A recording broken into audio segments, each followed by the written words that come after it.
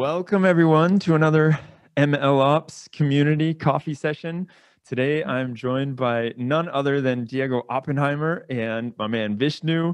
I want to start out the session by saying a big thank you to Diego and the Algorithmia crew for sponsoring this session. It is an absolute honor to have them A, in the community, and B, throwing their weight behind the community and really supporting us in what we're doing and showing that they appreciate what is happening. Diego has been a huge supporter from the get-go. He sent me over one of these awesome bottles that I managed to break, and then I got a new one. So big thanks to Diego and Algorithmia. Today, we're going to be talking a lot about security and governance and how that relates to MLOps. There's a blog post if you want to know more from Algorithmia, and we'll link to that in the description. So without further ado, let's get into it. Diego, it's been a while since we chatted. How you doing, man? I'm doing great. Thanks for having me. Always super excited to be chatting with the MLOps community. It's definitely my favorite community that I've ever worked with. And so super relevant to the space and really exciting to see, the growth. I think when first invited me, Demetrius, was like 100 people? Yeah. And what were we at? Like 3,000, 4,000, 5,000? Yeah. I was looking at the numbers today. I think when you joined the meetup last year, it was like May or June 2020. I think it was at 300, 500 people. Yeah. Today, it's at 5,287. This space is exploding. Yeah, great work. Super excited. I love the fact that, we're getting into that level of maturity in machine learning where people are actually kind of thinking about operating at scale and how it's going to be applied. And so the fact that there's that level of interest is who could ask for anything better? Yeah, super exciting. And it is very funny because we talked pretty much 1 year ago, almost to the day, and you gave an incredible explanation on the build versus buy paradigm, which I still refer back to many times when that comes up because it was so in depth and it just covered all of the bases on what you need to know, especially when you're looking at building versus buying when it comes to an MLOps tool or just your MLOps infrastructure. And so we will also actually link to that in the description below because I think that's a great one. Even though it is a year old, I don't think a lot has changed. The greater ideas there haven't really changed much. So that is very cool. Now, today, though, we're going to talk a lot about security. And I love the way that you look at it in the community Slack. You're very active whenever security topics come up. And so that's why I wanted to talk about this with you, because I think you're looking at it in a very unique way. And you're also very, very focused on it. Maybe you can share with us why you're so focused on it. Is it just because you have all these enterprise customers that are asking for it? Or were you burned in the past? Do you have any war stories for us? What is it, your fascination or your fixation on security? Yeah, so maybe I'll start from where, there's kind of a separation in our head and how we think about things between what I would consider machine learning dev or development and people call it training, but just let's call it ML dev, right? Because it's bigger than just training. It's everything from data acquisition to building out and production operational systems. And they're obviously very, very tied together. You can't de-link them because of, you have to retrain on new data and it has to be all automated, everything that all the goodies that we talk about from end-to-end processes. But when you're really kind of focused, which is what Algorithmia does on the operational systems, there's a key component in that, right? Which is, okay, an operational system is one that is running all the time. It's built into the operations of an organization, and it has a level of scrutiny from a governance and security perspective that is way higher than any dev environment. And this is not new to machine learning, right? If you think about a software development process, the level of scrutiny for apps and development that of the operational software is much higher. What DevOps does for kind of the things that run the business is much higher than, you can allow for more stuff when you're doing on the development side. And so high level, we as an organization and kind of what we do, we focus on the operational side of machine learning. And because the operational side of machine learning is so tied to the operations of an organization, right? You have to kind of live within the IT security governance standards of that organization. And this goes even particular, like higher if you're talking about regulated industries, right? So things like financial services and life sciences and defense, these are, these operational systems just have a level of scrutiny that are way beyond the, kind of like what you see there generally in development. And so that's kind of why we, that's just kind of like the world we live in. And, my general perception and, the way I look at it is, 5 years from now, we won't be talking about machine learning anymore. We'll just be talking about software. It'll be implied that every single piece of software that we're writing will have some level of predictive analytics or machine learning embedded into it. And so what we're really talking about is operational system software here and what is going to be required for that to be able to happen and organizations to kind of bet the house on ML in this, for fraud detection, for sales, for acquisition, for kind of all these use cases that exist there. Okay, and when we kind of double click into that, now you start getting into like, kind of what traditionally is IT governance with the flavor of machine learning. So it's like, hey, how is this strategic to the organization? How are we doing cost controls? How are we securing it to making sure that we don't expose ourselves to operational risk that exists in the organization? So that's a little bit of a long-winded saying of why our focus is so much on kind of like the security and governance is really because operational software has a level of scrutiny, and a big part of why, and I know you kind of make fun of this all the time, like when you double click onto like how many models don't get into production or like why it takes so long to get into production, it's not putting a model on a Flask app and saying that's hard, right? Or putting an API behind a model. It's actually getting through the security and governance requirements of an organization before you can certify a system as operational. That's the long tail of a lot of these kind of like machine learning projects. And that's kind of like, I know you like picking on that statistic, but like the reality here is it's just, you're in a bank, getting through security might take 6 months. Right? From the operational system and stuff like that. So that's kind of why, like, again, very many, we take the ops part of MLOps very, very seriously, and it's really about the operational side of the equation. Yeah, that makes a lot of sense. Before I jump into my question here, I just want to say thanks again for your support. Whenever Diego is posting on a Slack thread, I'm always checking it out. I advise everyone listening to, if you're on the Slack, always check out those threads that Diego's commenting on. And also, it's funny to look back now, but your meetup about build versus buy was my first meetup in the community. It's crazy to think. That's what I realized. We were talking before this episode started about how we met, and I was like, I met you, but you never met me because it was a meetup. Got it. So it makes sense what you're saying about really focusing in on this operational component of machine learning and how, as that becomes more of a reality, some new risks are being presented, some new challenges for organizations are becoming a reality in a way that they haven't had to grapple with before. And, I think one of the challenges, as a machine learning engineer myself, is you start off coming from this world of ML and training algorithms, and you're first exposed to software engineering and all the best practices there. And then you get exposed to this world of IT and infrastructure management and all these sort of components there, networking that seem a little bit foreign to you.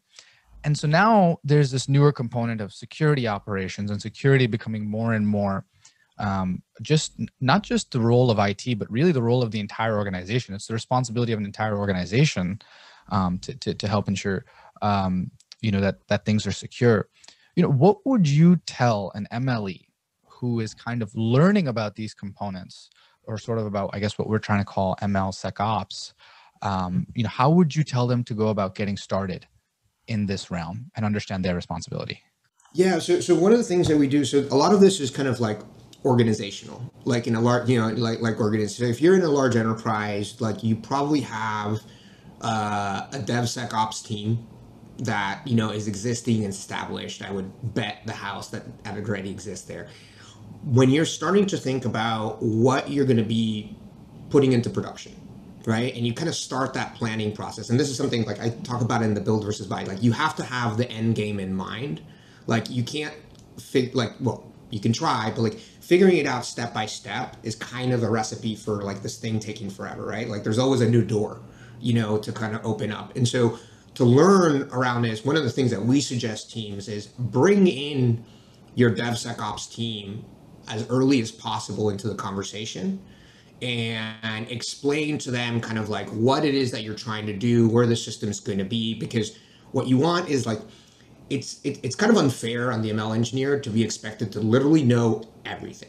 Like, I mean, like, and that's kind of like, you know, we go out in the search, and this is not because of a lack of smarts or a lack of IQ or a lack of ability to learn. It's just like, there's a lot, right? Like suddenly you have to know everything about all the libraries. You need to know about data science, you need about training, you need about productionizing, you need about, and then on top of that, you need to know about like every single software process inside the organization. I mean, like, it's really hard, right? And like, there's only 24 hours in a day. And so, you know, one of the things that we suggest is these are kind of perfect partnerships to make up early and bring in the IT and ops people into the conversation of how you move things into production as early as possible, because it has a dual purpose. One, the DevSecOps teams are not super aware of kind of like the intricacies of machine learning, right? Like they understand software, they understand IT, they understand, you know, but they don't understand in a lot of cases, sometimes they do, about, you know, kind of deterministic code versus probabilistic code. So like the code doesn't change, but things change because the data changed. And so, you know, there's this dual education process that happens in an organization as you drive through getting more of these, you know, workloads. And you have to think about it as an opportunity to educate both sides.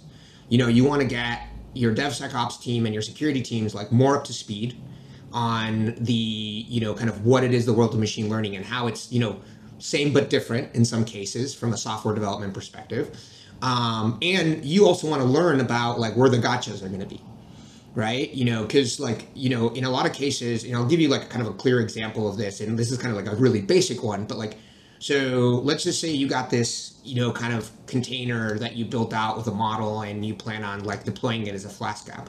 Okay, what happens now when, you know, container baseline images need to be updated?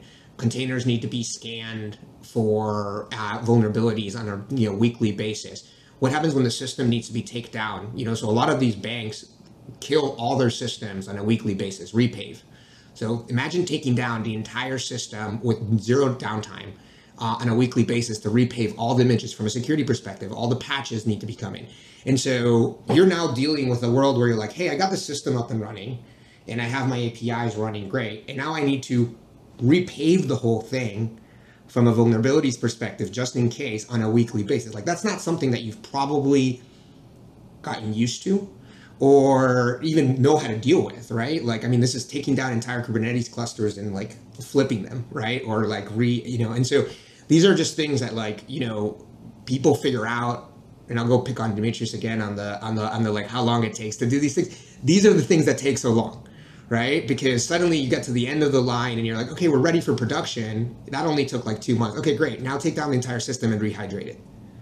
Oh, need to go build that automation. It's going to take me another 6 months. You know, so that's the kind of like thing, bringing in the team early to understand it. And different organizations, look, if you're in a startup and, you know, you don't have these kind of like super high like requirements, but you know, any company that's increasing their maturity is going to have a CISO. And that CISO is going to be looking at that operational system and determining risk, saying, okay, hey, this is what it's exposed to. This is where, you know, where we could potentially have attack vectors. And these are our policies to avoid that. And you're not going to get away just because you have the cool new machine learning from not being part of that conversation. Because at the end of the day, the risk component here is so big that people are not. So you have to kind of either adapt to the process or work with that team to come up with a new process if that process is not adaptable to the world of machine learning. So to your original question about learning, I mean, bringing people in the conversation early and in the planning, like we always recommend, you know, second conversation that you're having around building out an operational system, bring in your DevSecOps team.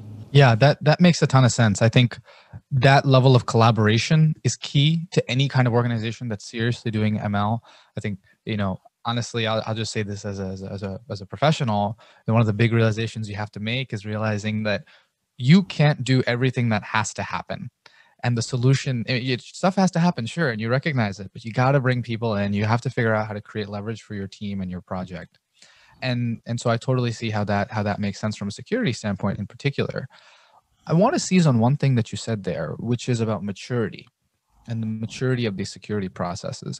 I think one of the things that Dimitrios and David spend a lot of time breaking down is the sort of Google Cloud maturity model for MLOps systems, right? There's a 7-step sort of rubric that they have, and you can score yourself on that maturity if you're doing continuous retraining or if you're able to deploy automatically, all those different things. Do you think that we have such a clear sort of vision for what the maturity of an ML system security is? And if so, what does that look like? So I think the baseline is there, right? And so, like when you go look at, and we'll be publishing a new survey soon, like, pretty much everybody right now is deploying some level of machine learning with Kubernetes. And Kubernetes itself has a security maturity thing that's going on right now, right? I mean, like it's, it's not like we've been using Kubernetes for the last decade, right? And that's at the kind of container level, at the networking level, at the kind of like, and so there's, to answer your question specifically, I do think there's a maturity kind of like rubric applied to ML security. And a lot of it is around systems that you're using under the hood, right? So there's obviously things that are very specific to machine learning, and we'll probably talk around those things. They're mostly specifically around like kind of like how can you affect the model or how can you affect the data, right? Like those are the ones that are very specific to machine learning. But like everything under the hood in terms of compute and networking and access controls and containers, all of those they mimic pretty well like kind of like the security models of any of the other kind of like components that exist in that kind of like IT world. And so as long as you can kind of recognize that kind of split, I think there's a lot that can be inherited from their model. So kind of and this is not nothing new, right? I mean, like these like security models are built out and pretty mature in a lot of organizations. A lot of it is around processes, right? Like, hey, I kind of talked about it, like, hey, we use these container registries, we use these dependencies. I used to joke around that like I've seen super secure companies, right? Like they have like big focus on security, yet their data science containers were allowed to bring in like anything they wanted from PyPy. And I'm like, well, that's an attack vector, right? Like, I mean, like so classic, right? So it's like, yeah, everything's locked down, but you can bring in anything from PyPy. And like, how are you representing that? Like, how are you actually making sure that you're not causing issues? And so like, these are kind of like the details, like, and dependency management's not a new thing. And kind of like mirroring dependency package managers is not a new thing either, right? And so that's the maturity that like, we look at where ML is running on top of and kind of the components that we use, and we can inherit a lot of the security model from those while understanding that there's certain things around data and the models that are, are different, and you adapt those, which is kind of like the ethos of MLOps, right? To a certain degree, like, hey, we have general parameters of software development and software engineering and DevOps, and, we're adapting it to this new world of, ML. Yeah. Okay. So I'm sorry, Dimitrios, but I gotta ask another one. And something that you mentioned there, like this concept of dependency management not being a new thing, PyPy being an attack vector, it makes total sense. And I think this speaks a little bit to the development workflow itself. And this is something that we talk about ad nauseum in the community, is like the different flavors of machine learning professionals, their respective roles, and how their workflows impact and how they work impacting the ultimate delivery of ML solutions, right? So we talk about, should data scientists know Docker? Should data scientists know Kubernetes? In your experience, how are organizations that are doing security right dealing with the fact that their data scientists may want a lot of flexibility. Their machine learning engineers may be thinking about how do I put something quickly into production, and then their IT professionals saying, I need something that's secure and well specified. Like, how do organizations deal with that sort of professional complexity effectively? Well, my answer is going to be super biased because we literally built a software platform for this. So Okay, fair. I'll start with that, right? But so the way that I like to think about it is like, it's IT and the kind of like ops team or under the CIO whose job is to provide an operational system essentially as a service so that data scientists can move into production and provide them that flexibility. So if you split that world of ML dev and ML prod, right? And you think, hey, prod is a system that's supposed to be built with the proper guardrails while giving that flexibility, right? That's kind of like, what we see in kind of more mature organizations where you can actually grab models, you can build them, you can have the dependencies, but you can actually pull those dependencies from the right mirror. You can go check it, security's taken care of for you, authentication's taken care of for you. The operational system and the scans are already set up. And so, in the ideal world, you're just sitting in your kind of like data science platform, your AutoML platform, whatever it is that you're working with. You can push a model, right, via CI/CD or Git push or whatever it is, like the methodology from automation there. And that triggers kind of like the process of going through kind of like the proper security scans, the proper, kind of ability of kind of packaging the whole thing in a way that's saying, look, you have all this flexibility. It's like maybe one way of thinking about it is like it's like a bowling alley with the guardrails up, right? So you can throw it as hard as you want, and you're not going to be allowed to kind of like gutter it, but you can still kind of like have the flexibility as like throwing it in. So that's kind of like maybe a little dumb analogy, but like that's kind of the way I think about it. Like let's set up the gutters so that data science can actually be flexible. One thing to kind of, if you go historically and look at maybe before traditional machine learning, like the quants in financial services that would actually deploy kind of like regression systems into production. How did that process work? It was usually written in R or MATLAB. It was given to a software engineer and they would rewrite it in C for performance reasons in a lot of cases. But again, there was a rewrite of the entire software and it was built into kind of like the software process that would have security and authenticate, kind of all that. That rewrite can't happen anymore because we need the speed of, kind of retraining and deploying. We want to give flexibility to the data scientists. So we kind of broke up that, kind of like slow nature of like going from somebody in charge of hardening everything to now, hey, can we give you a pre-hardened environment so that you can actually flexibly go in and deploy? So I think that's just the general trend out in being able to provide that. Yeah, that makes a lot of sense. And I think what I'm hearing is that you have to bake these kinds of best practices, these sort of accepted ways of doing things, the secure way of doing things, or the efficient way of doing things into the platforms that you're using. And that's really the responsibility of, in an organization that might have a CIO, or a CTO, or a chief data science officer, whoever it is that's responsible, they need to bake it in at an underlying level. Is that fair to say? Yeah. I think like it's automation. And automation includes security, authentication, governance. Like that's like, these are the things that like, if you're building it up one off per environment or one system, like first of all, it's completely uncontrollable. Your technical debt gets like out of control. You're spending, you asked about like, what does an ML engineer need to learn about dev security? Well, like what you don't want to learn is how to do this every single time there's a new use case. Right? Yeah. Like, that's just not a good use of your time. Yeah. So Vishnu took all of the questions that I had, but luckily I thought of some new ones on the fly.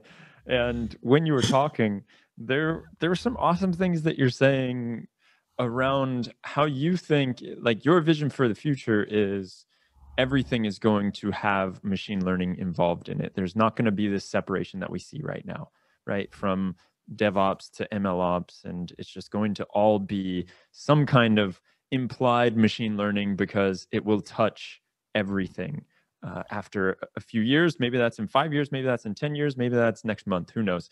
But I'm wondering, along those lines, there are some pretty significant hurdles that we need to clear before that happens. And you were talking about this to make it so that we feel like when we operationalize something, it is bulletproof. Can you talk about some of those hurdles that need to be cleared? Yeah. So I would argue that there's no such thing as bulletproof in software. Like, that doesn't exist. It never has and never will. Right? But what you can do is you can reduce risk by a lot. Right? Like, there's no such thing as an impenetrable software system.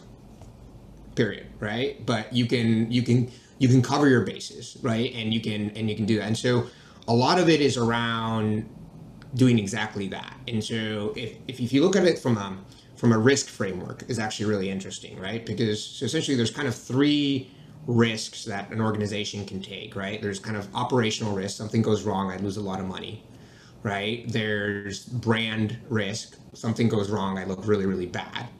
And I can reduce those risks by tightening everything. And I can go to the extreme. There's a pendulum, right? Where I like lock down everything, nothing gets into production.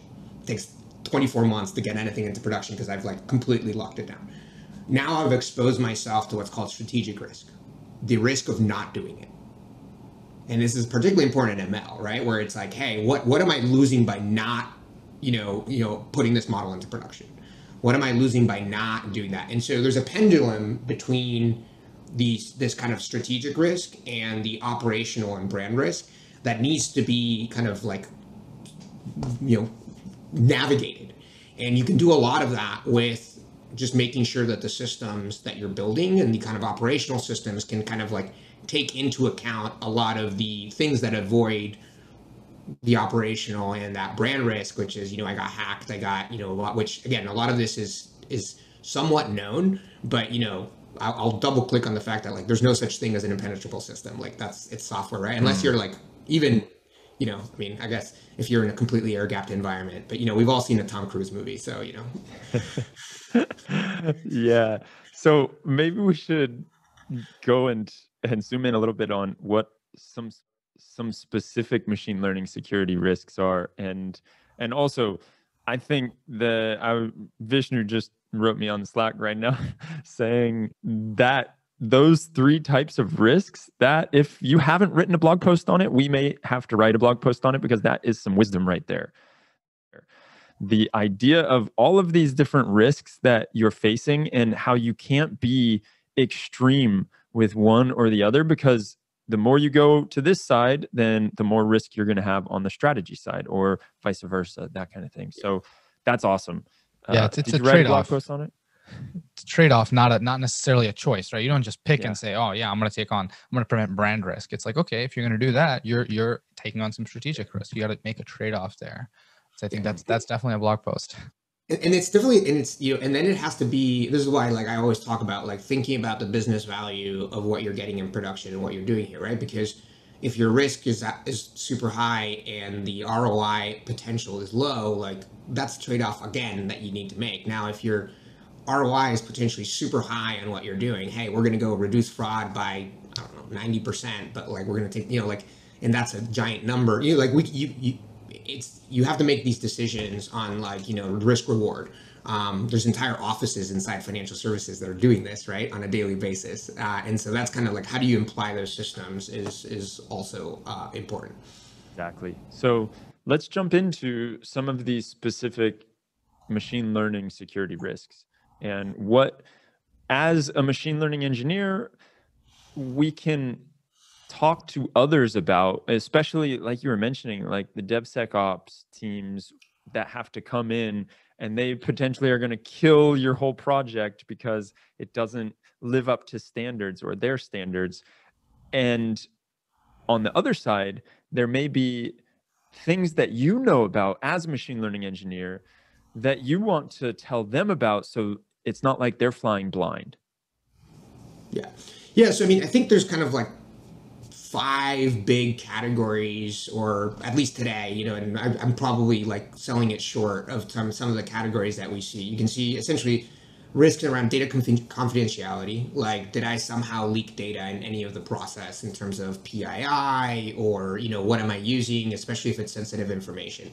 And so, and that's no different, in my opinion, from traditional analytics systems, right? Like you have that same risk, and there's ways of locking it down and understanding it, and a lot of companies have this concept of like platinum data and gold data, and have just different standards around like who can access it and why they can access it, and like if you're a credit card processor and you have super high, you probably shouldn't be, you should be careful with like exposing people's credit card behaviors and stuff like that. And so these are kind of around that data confidentiality.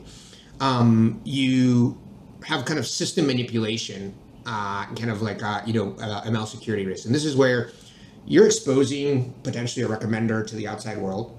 You're potentially exposing something like an endpoint, right, where somebody outside your organization can interact with it. And especially in an online learning scenario, like could somebody manipulate it to take advantage of it? So like, could you somehow trick a recommender into giving you a bunch of discounts? Could you somehow trick a, kind of like, betting site potentially that's using kind of like your model to give you like some different, I don't know, like, like there's like when you're exposing an ML system that takes in inputs and potentially can actually, respond to it, and you can take advantage of it. Like that's the kind of like system manipulation. There's adversarial examples, which is similar to the one in the system, where you start giving it bad examples in the expectation to kind of like veer off the model in one way or the other. Right, and by looking at it, and there's a world where you can actually like, it's pretty hard, but there's a world where you can kind of reverse engineer a model by essentially seeing like feeding it a whole bunch of data and understanding like where how that comes back, and say, okay, now I actually understand how this model is working, and potentially manipulate it. Right. And so these are kind of like the attacks that that probably a DevSecOps person's not thinking about, but an ML engineer would start being like, okay, how do I, do that? In the transfer learning world, like if you use the baseline model, like everybody uses kind of these, and I don't actually know of any attacks in this space. I'm just kind of thinking out loud. Like everybody's kind of using the same base NLP models, kind of like, could you, from a transfer learning perspective, like go reverse engineer one of these like NLP models that, to make it say something bad. I mean, it wasn't really an attack, but you saw like what happened with like Tay and Microsoft Tay and like a bunch of these like, language bots where, people got them to be really racist. There you go to your brand risk, right? Like if we go back to that brand risk, like, like people were manipulating these models to, and they had to shut it off because, the last thing Microsoft wanted was a racist bot. And people figured out how to like get it to do that.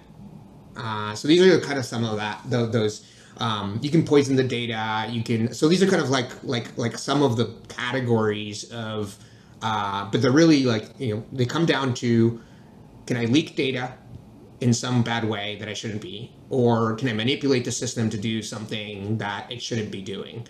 And this is where kind of like proper monitoring and proper kind of like understanding of what can potentially go wrong with a model is super important, because to your point, Vishnu, like the DevSecOps people probably unlikely to understand this.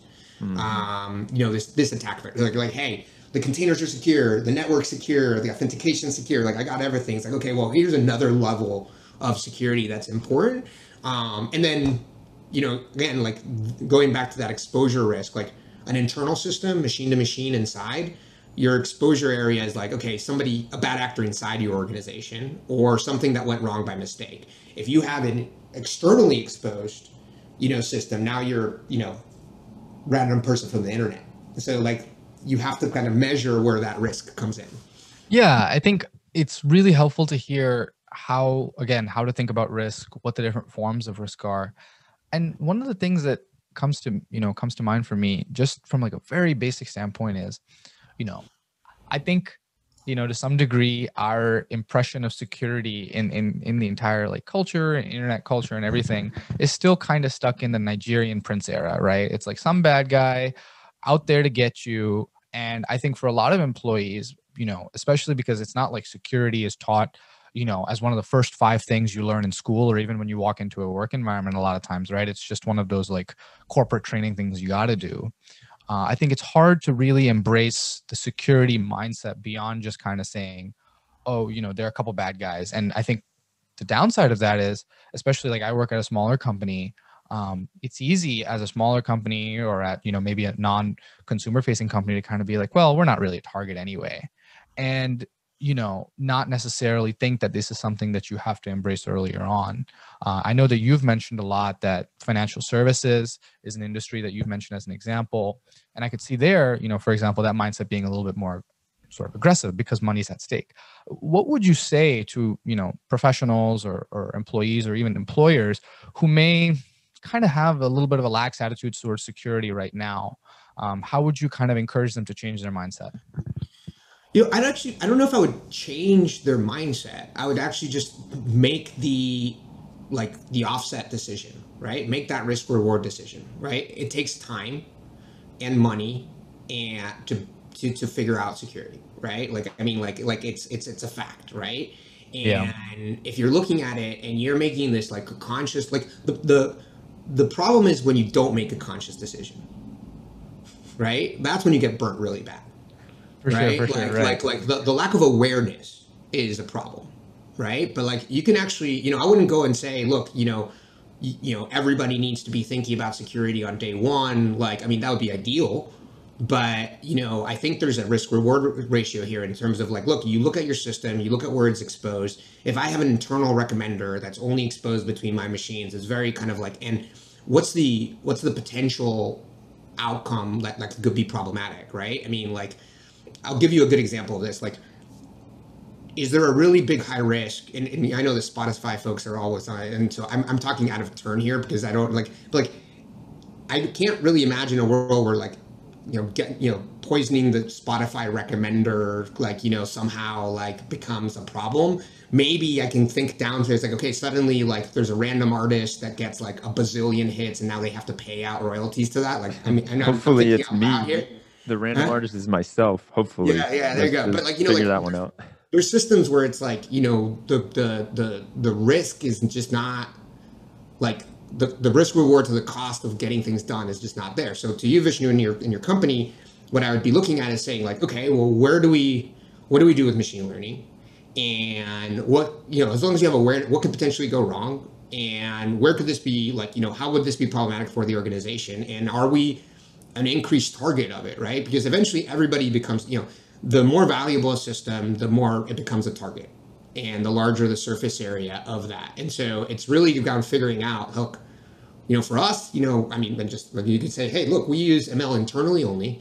There's nothing exposed to the outside world. And the worst case scenario, model gone wild, we capture that and it's not really a big problem. And so you don't have to, why would you go spend a ton of time on security today? That might change over time.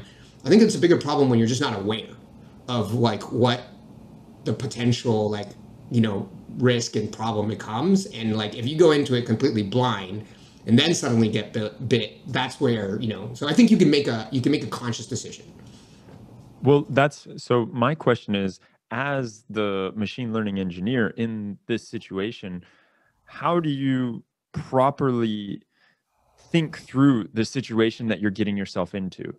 How do you know all of these data points? Is it just by educating yourself on ways that you can mess up or talking to different DevSecOps people? How can I, as a machine learning engineer, be more conscientious when I'm trying to build these systems? So I think you always start with the end result, right? What are we actually doing? What's the business case for this machine learning workflow? Right? What am I affecting? Right? And when you look at that use case, again, just forget about technology for a second. You're looking at the use case and being okay, well, now that I'm looking at the use case, what are the risks of getting this wrong? Right? And then when I'm looking at the risk of getting it wrong, how could I get it wrong? And you start kind of going down there. And what you'll find in that kind of workflow, thinking from the end result backwards, is you'll start exposing a lot of places where where could this go wrong? And then, if you want to get really precise about it, you can be okay, let me try to make a, machine learning engineers are pretty good about this. Let me make a probabilistic assessment of what I think is potentially where these things could go wrong and work backwards, and then make a decision on kind of a cost benefit analysis.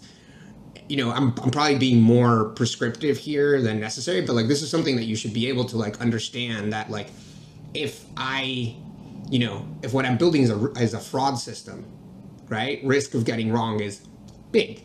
And like, okay, and who's exposed to the fraud system and how do they get involved and who can actually access it? And, these are kind of the things where like look at the end result of the workflow and understand the value of that workflow, which you should know at that point, right? Because if you're going into an ML workflow without understanding what the end value is going to be, it's not a good sign.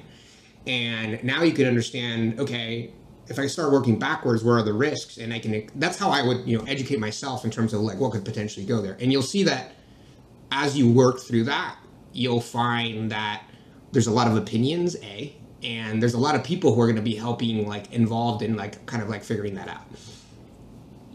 Yeah, this sounds a lot like those the 5 whys that Toyota does, where it's like a root cause analysis. It's a similar sort of thing that you can apply in the sort of, ML security realm. And it kind of gets me going and thinking this is a really cool like workshop or blog post or something for us to do, is kind of just the same way that there's an article that we read in the reading group, continuous delivery for machine learning, where they talk through a Martin Fowler post where they talk through how you do CD for an ML system. It'd be really cool to do the same thing for a sample sort of ML system and saying like, well, what does security look like? What are those questions, going through them, answering them? I think we may have our next point of collaboration, Diego, here. Yeah, absolutely. So look, the pretty much every single large company that builds software has threat modeling associated with building a new component of software, right? And I think that like there's a natural next step here where there's threat modeling for ML systems.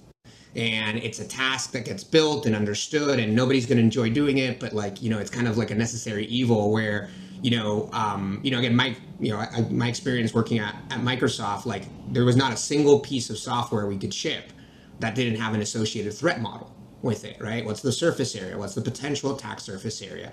How do we get through that? And this was a collaboration between, the technical PMs like myself or the InfoSec and DevSecOps teams, where they would help you build out, and they would ask you a bunch of questions and help you like build out a threat model around it. And like I think that threat modeling scenario for machine learning is clear. Like if that's going to be the future of software, like we're going to have to be building out these threat models. Yeah, I love that. Threat modeling for MLOps. That's it. That's the title of our blog post. Along these lines, a lot of work. Yeah, I know. There's a lot of blog posts that we're going to be writing after this one. So much content. Yeah. So slightly different direction I kind of want to take this in. And that's really around, kind of going back to the idea of baking in best practices. And, something that's, I think inspiring a lot of people in the MLOps world is kind of how DevOps evolved with, infrastructure as code. So something like, AWS CloudFormation and CDK, and, serverless and a lot of other sort of DevOps frameworks. What they did was take a manual process that operations professionals and development professionals were collaborating on, and turn it into a codable process, turn it into something that could take advantage of the beautiful properties of code. Anybody can write it, it can be version controlled, and it can be, scaled. So my question to you is, we've seen this happen with, with infrastructure. We've seen it happen with other components of the entire software creation process. Do you see a future where we have almost like security as code? Is that already a reality? Is that possible? Yeah, I think, I think like in the component of infrastructure as code, security is baked into that. Like, or in a lot of the, if you go look at anybody, if you think about how you're developing something in AWS or in like GCP, like you start with setting up all the permissioning and IAM roles, right? Yeah, that's step one. It's annoying, right? But it's true. The world of infrastructure as code is like, security and auth is like a big part of that. And so there's a question now of like, okay, can we build that same concept into our machine learning workflows? And I would say yes. That's what we've, again, a little bit biased because that's what we've done with our platform, which is, kind of how you actually go deploy and run, like, it's security is built into it, right? So for every model that you deploy in Algorithmia, like authentication is already set up, like audit controls of all the models, who's calling it what, when, with what data is already set up for you. Which package managers you can access and use, and how those dependencies get managed are already set up. The use of the source code management system under you, which will now have all the code scans and the dependabots and all these kind of like, is already set up. And so that's kind of the concept of like automating the, kind of like a security layer and governance layer of your production pipeline. So that, from a ML engineer, the ideal world is I got a candidate model, I pushed it into production, right? And like everything else was just done, right? Like that, fully automated. So, yeah, I think so. It sounds like what you're saying is that there's certain areas of the threat model, basically, that you kind of have managed away or abstracted in Algorithmia. And I think I really appreciate some of the examples that you mentioned around the package managers, the dependencies. It's pretty powerful to be able to do that. Mm-hmm. So I wanted to jump in and talk to you at the risk of talking about everything and us not having more information to talk about the next time we chat, but I think that's impossible because I originally told Diego, hey, let's try and do this for like, I don't know, an hour and a half, 2 hours. And he was like, whoa. I can't have a podcast be longer than a workout session.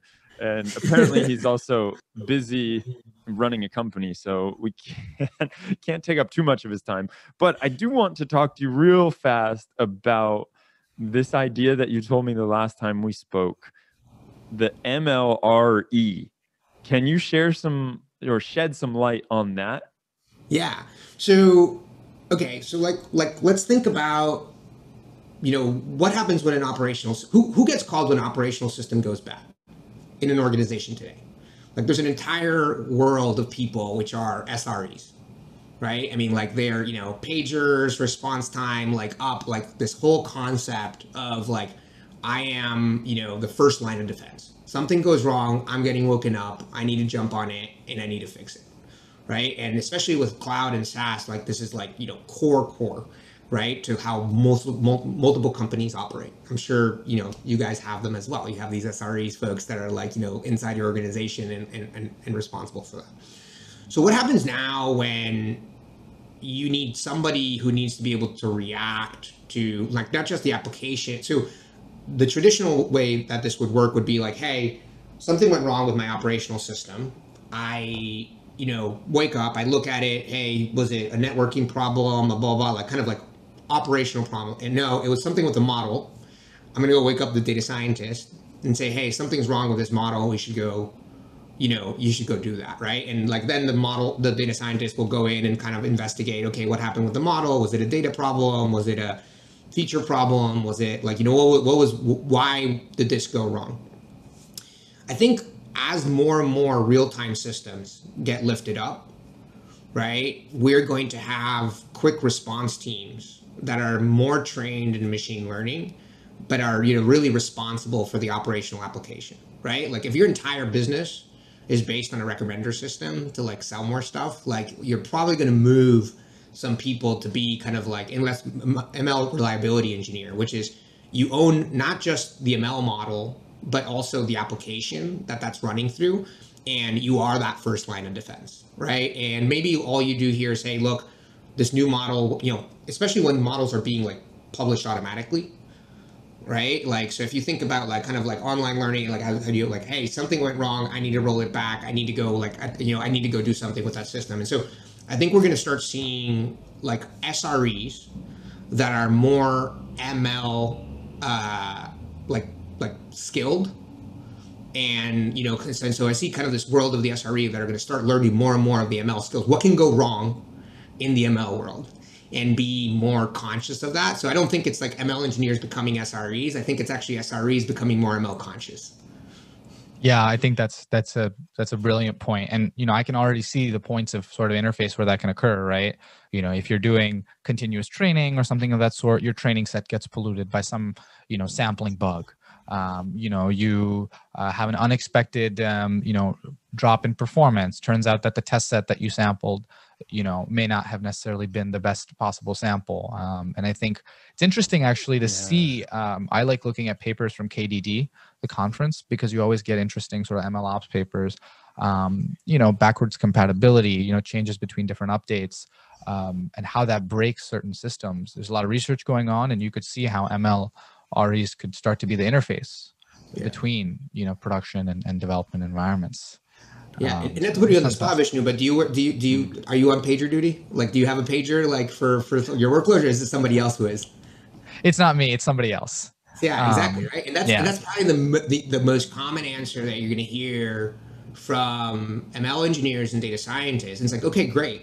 So now, who's that person wearing the pager, and how far can they take their debugging or action? Like, how quickly can they react, or they depend on bringing you, Vishnu, into the picture. And so I think this idea of a skill set for SREs that are going to be more ML focused is going to allow that quick reaction time to problems. And that's kind of where I see that thing. I didn't mean to put you on the spot. It's just like that's a very natural thing that we see. Like data scientists, they usually wear pagers.